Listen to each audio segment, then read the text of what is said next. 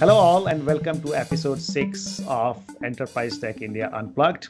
And thank you for watching and listening all this while. And please do subscribe to our YouTube channel and our Apple podcast.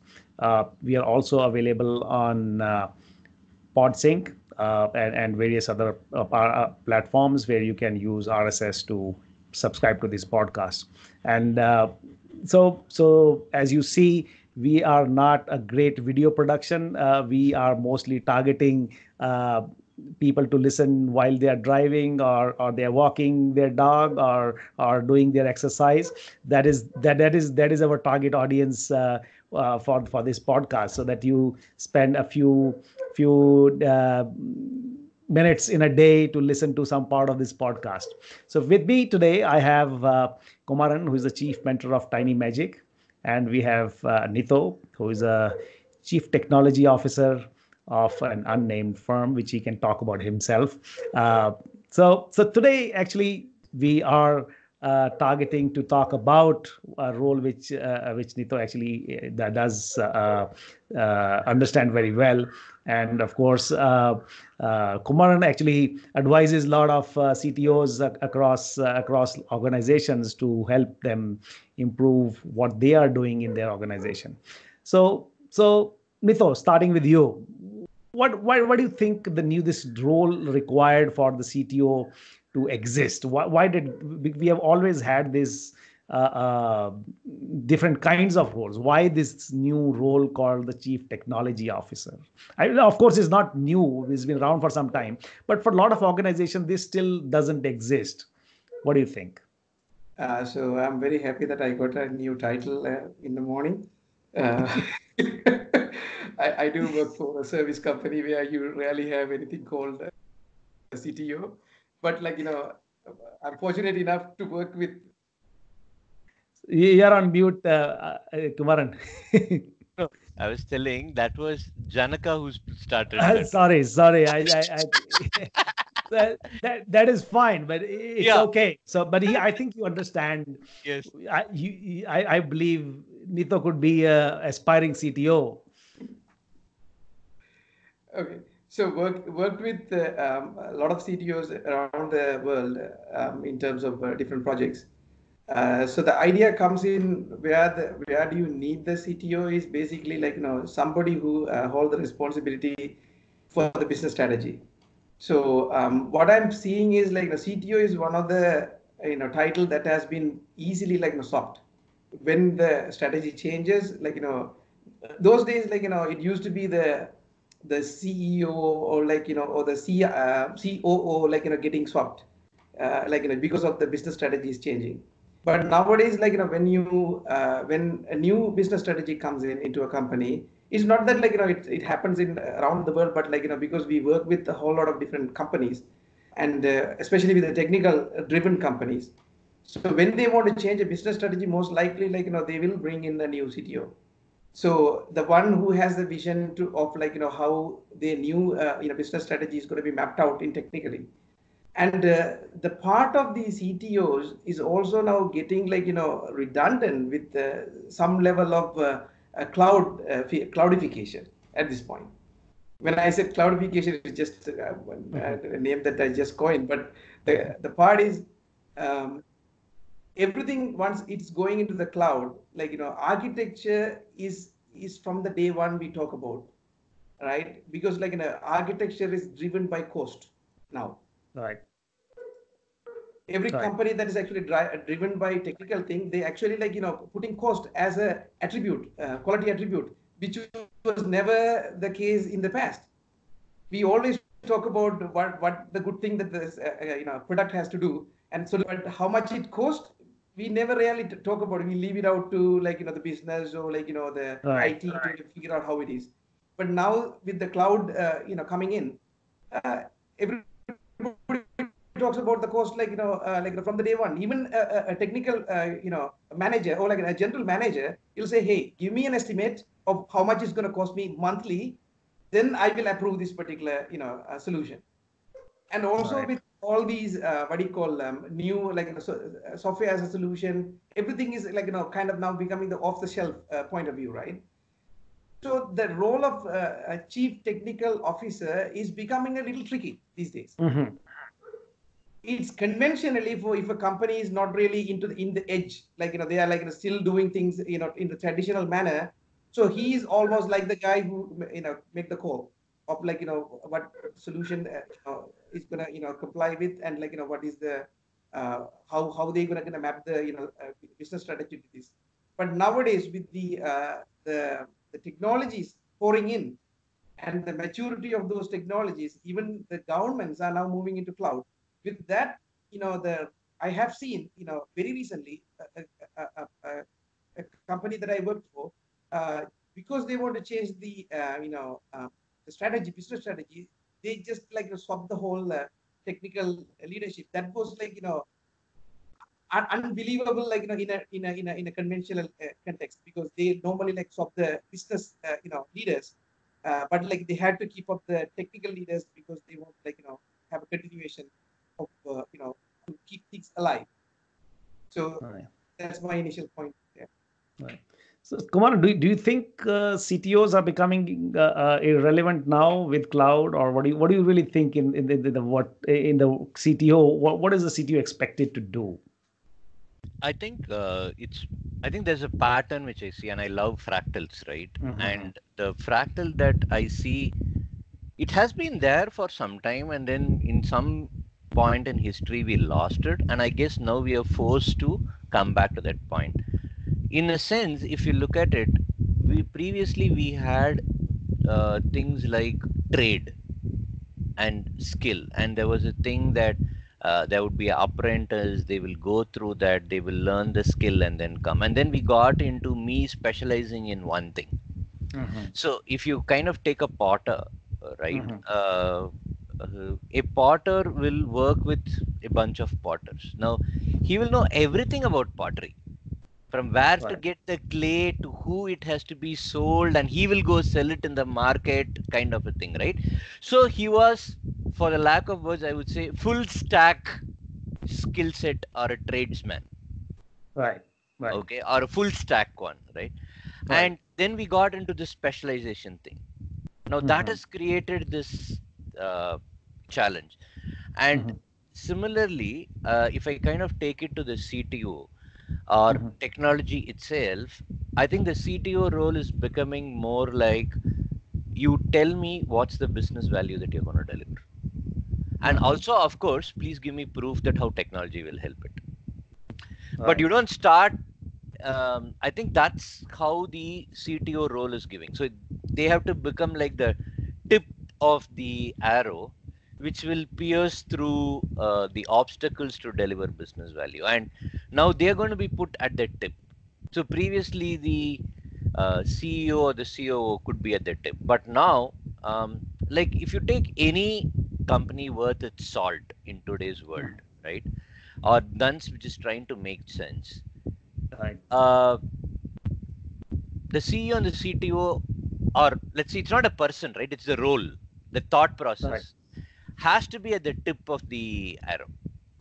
Right. uh, if you take any of the new age startups, right, whether it is something like a Flipkart or a Zomato or your Uber, these are the classical ones that we talk about. And even if you take in India today, if you take Reliance, right? Yesterday Mm-hmm.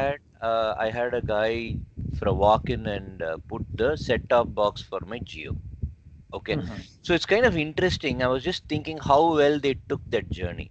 Now, if they had done a kind of waterfall approach to it, right? Kind of, they say, we have this one big bang, you get fiber opnet, you get video, you get TV, you get everything, and you're coolly done. Okay. Mm-hmm. Probably my entry barrier into that would have been higher.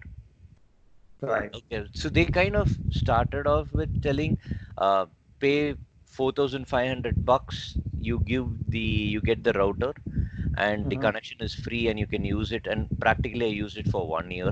And of course, that's a Mm-hmm. cash game. But the point is the approach, right?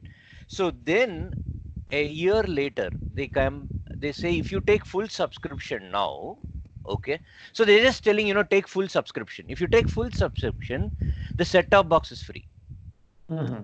Now, honestly, I didn't even know what the set-top box was. That's the key point, right? Me being a Right. technologist, I didn't even know what a Right. set-top box is, right? I'm just Right. wanting an yearly subscription of my internet, and in that there Right. was a buy clause. If you want, you will also get a free set-top box. I said, okay, yeah, give. Now that Mm. guy walks in, he puts in the set-top box, okay, and then he connects my TV HDMI to that. Mm-hmm. And you know what he just did? He made my Mm-hmm. satellite TV redundant. Obviously. Yes. Yes. Just that one stroke, right? I don't need Tata Sky anymore.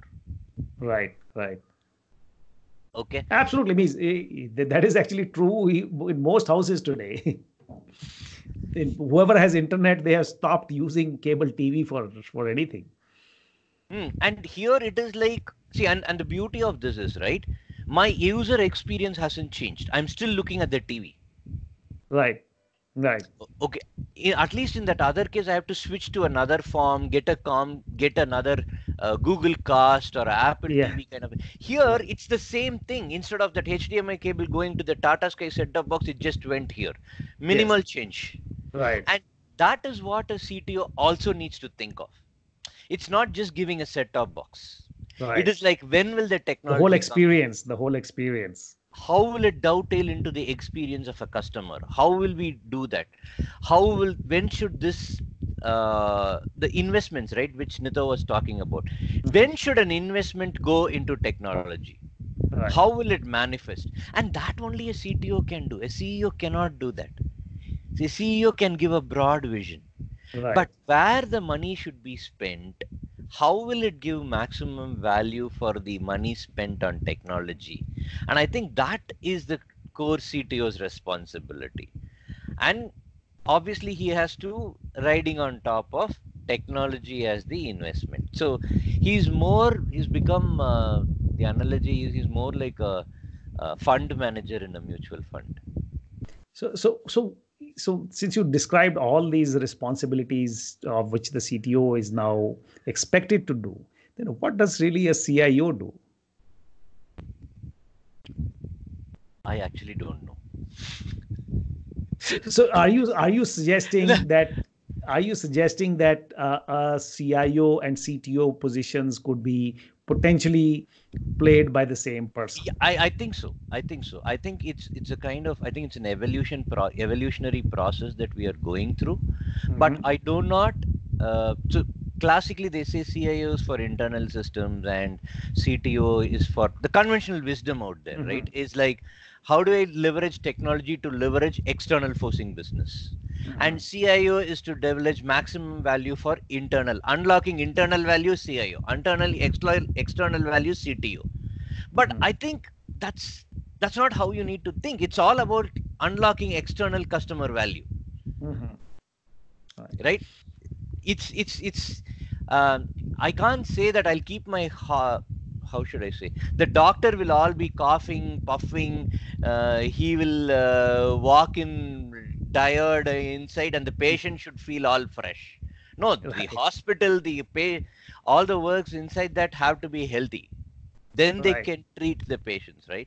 So I think that probably, whether the role of CIO, I think it's a responsibility. It's a Right. responsibility of delivering value of a technology to the end customer who's paying us. Right. Whether it's a CIO, the CIO, that role has to be played. And I think if it has to be made simple, merge both into one. Okay. But in a large organization, because from what you just described, CTO seems to be at the cutting edge of technology, cutting edge of the business, cutting edge of various solutions, right?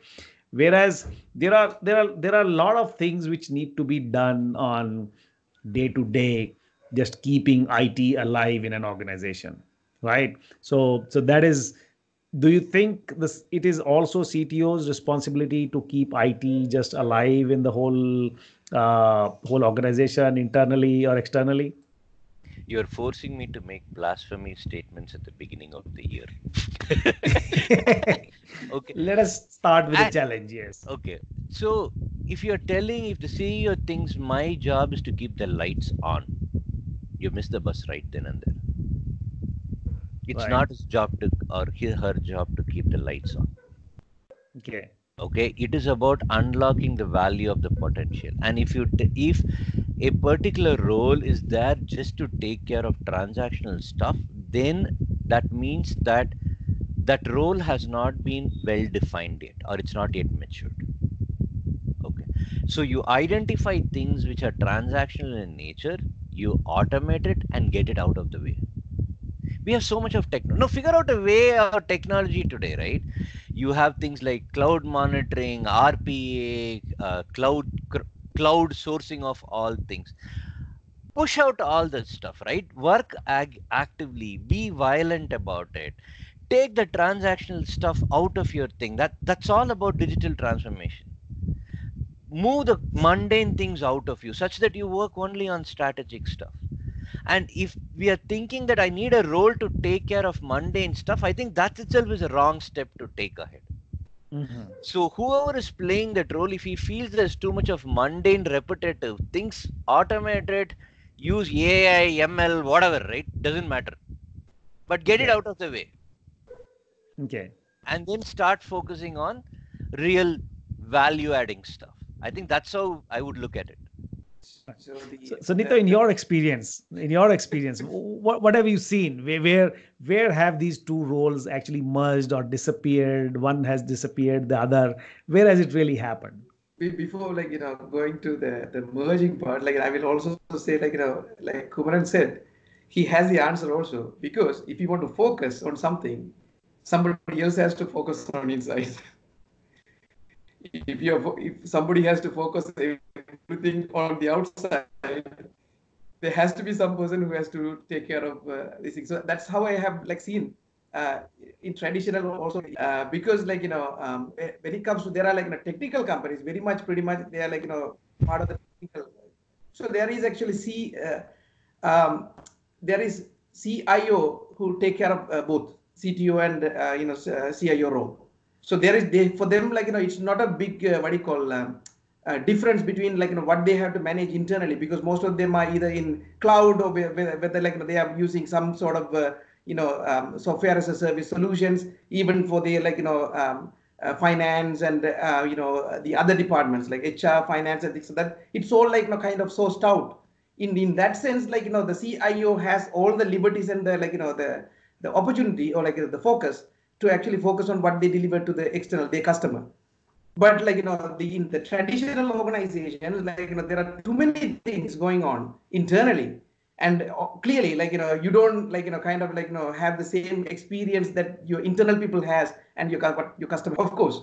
So to take care of these internal things, so there are companies who go through the acquisitions and mergers and all those kind of things. So somebody has to make sure that all this information is put together, everything, every teams are coming together, everybody is marked as this company and all those kind of things. That itself is a huge effort that goes in. For an example, rather than just keeping the lights on, this is actually bringing into two different entities together and things like that. These kind of activities are there, and CIOs tend to take care of that part.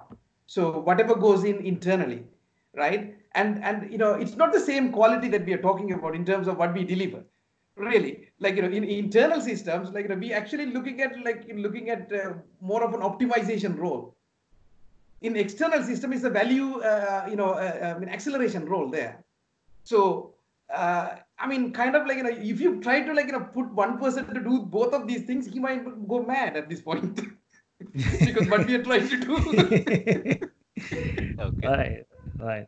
So Kumar, do you agree to No, what absolutely not. Nito How just will I said? agree to him? No, no way.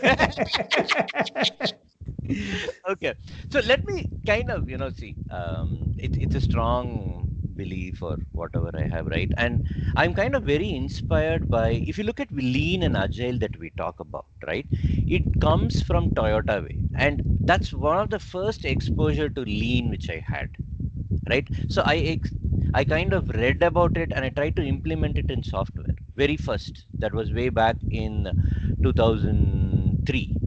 Okay, when the Toyota way read it, and I said, wow, this sounds interesting, let me try it for IT also.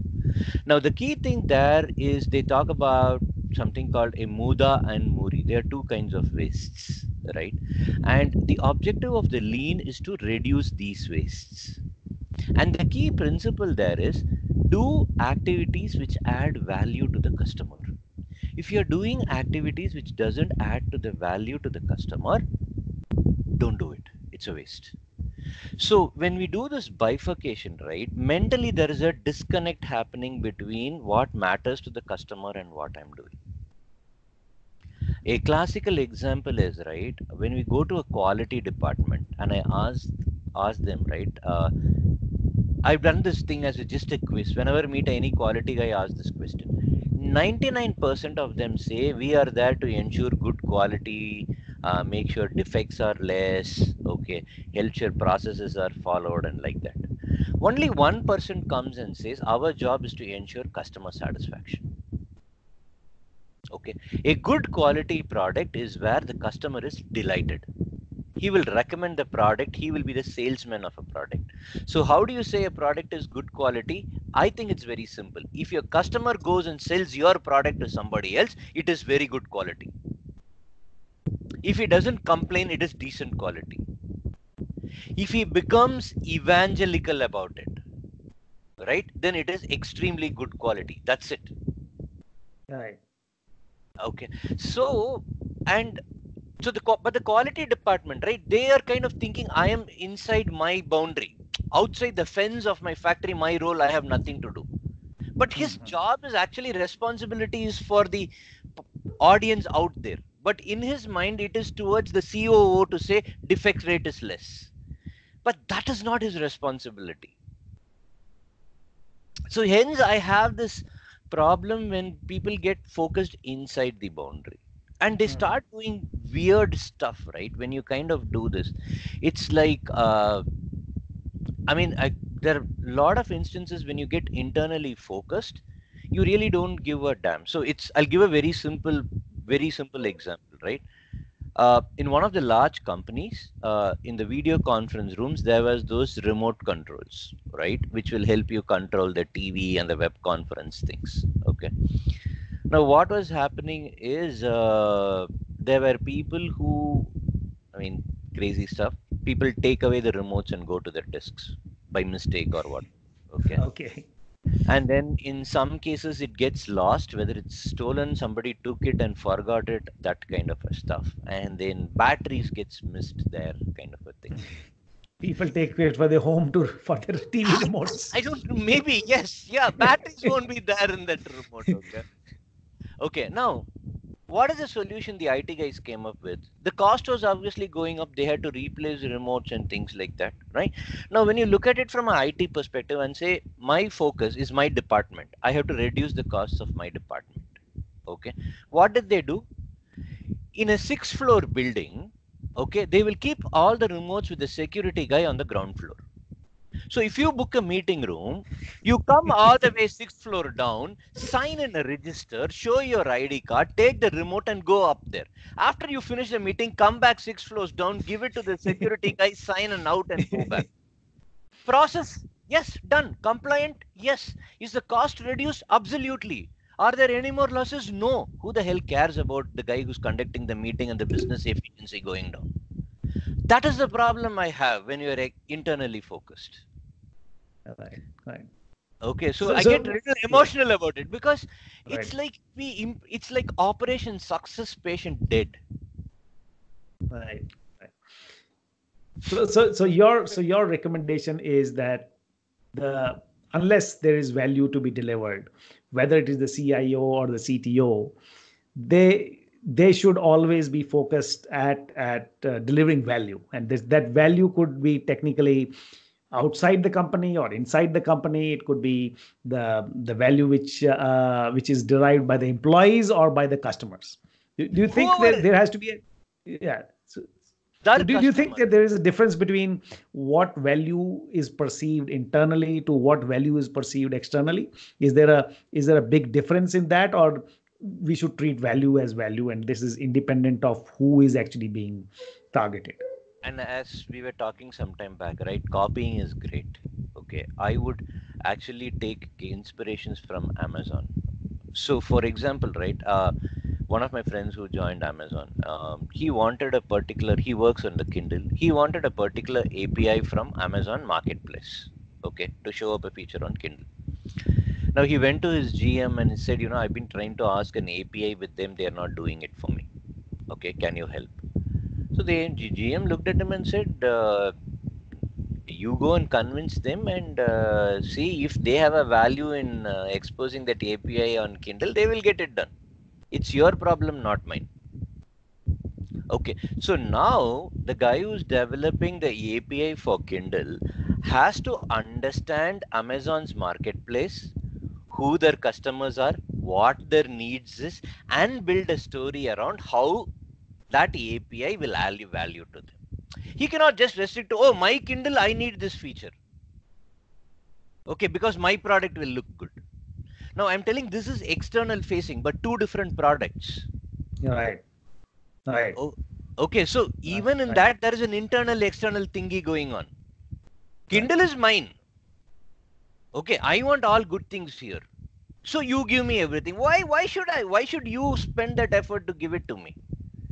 So this similar. actually, this is very simple. Similar means I think the concept now, a lot of organization, because the example which you gave for Amazon, what they are trying to call this thing is just like open source. They're calling it inner source, right? So the inner source is like open source, but inside the organization, right?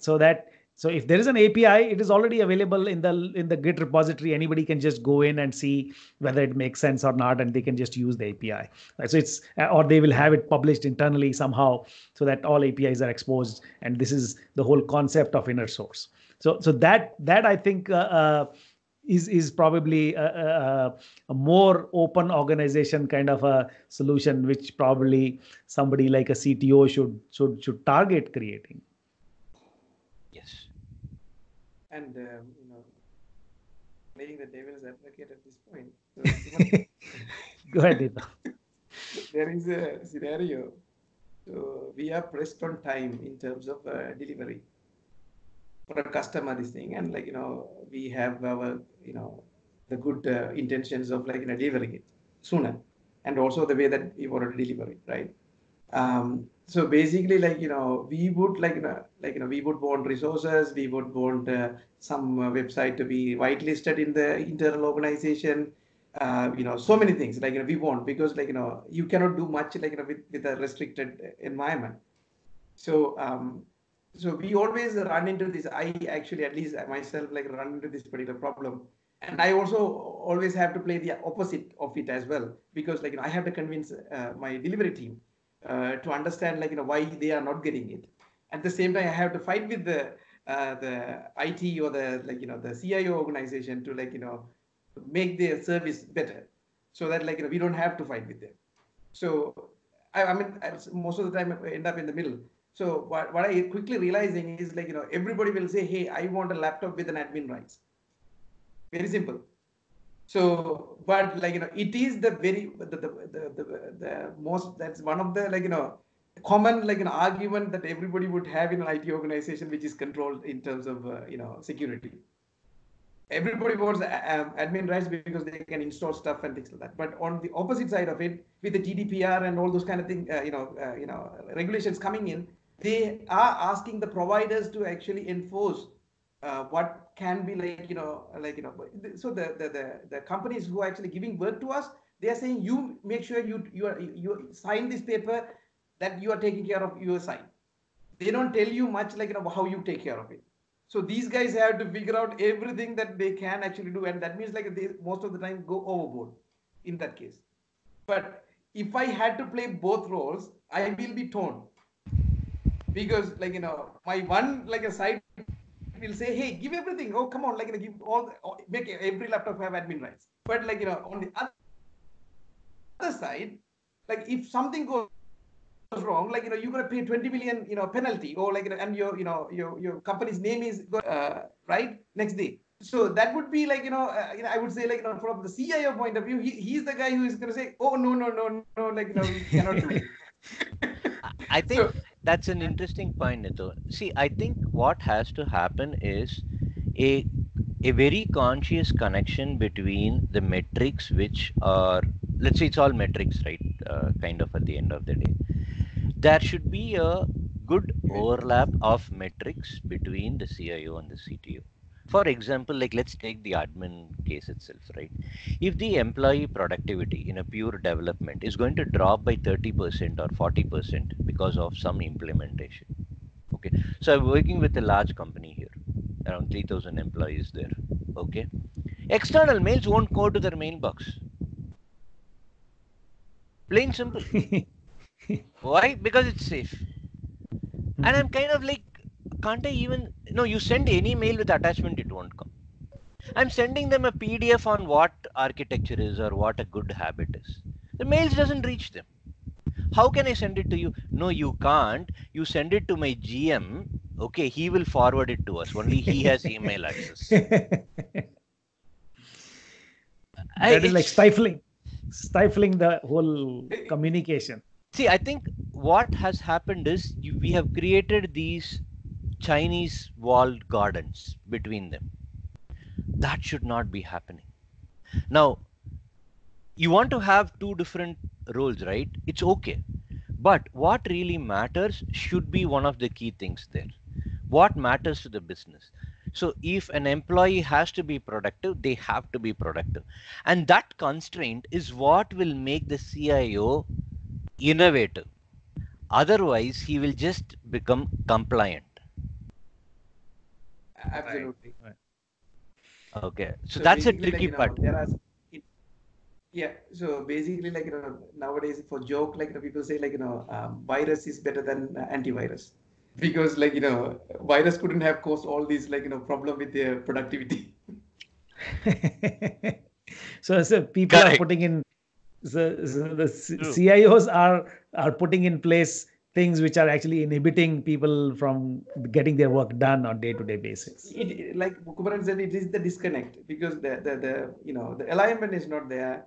So people are, like, pushed into, like, cope with that particular. So this is one of the kind of what do you call undersupply. Yeah, it's a huge performance undersupply. And see, and you're talking about that conversation points and collaboration, right? A video talk is much more better than a phone talk, correct? But then there are these companies who just disable video on all the laptops. Why? Security reasons. Point blank. That's it. Right? Or recording the videos. So while the conversation is going on, they have the video, but you cannot record it. I think you cannot share it. Okay. So, I mean, is that something that they have to get innovative, right? So the constraint has to come that video will happen. Collaboration needs to happen. Now you figure it out, because that is needed for my customer's business. Right. Okay, so then it creates an opportunity for an innovation to happen. Unless you have that constraint set in, people tend to take the easy way out. It's just human psychology. Now, if this constraint was put, probably they will have talking base, right? Where you will have a laptop set up with some video. It's just like the coffee booths that we walk into, 3-seater kind of a thing, where those laptops are enabled. So walk in there, switch a button, and then join. Right? You need not do it on, but that thought process will only happen if that constraint is set. That collaboration should not suffer because of this. Right. So that disconnect needs to be avoided. Right. So I think this debate on whether CTO and CIO are to be the same person or not will continue. Yes. And there are we will revisit this discussion maybe later on in this year, and hope to have great conversations like the same which we had today. So thank you, Nitho, for your valuable time and insight into what the CTOs can do, and of course you become a CTO one day. That's our wish. That's what we made you today. So congratulations on that, and thank you, Kumaran, for as always great insights into your experiences and your suggestions to the audience. Thank you, and see you next time. Thank you. See you. Bye.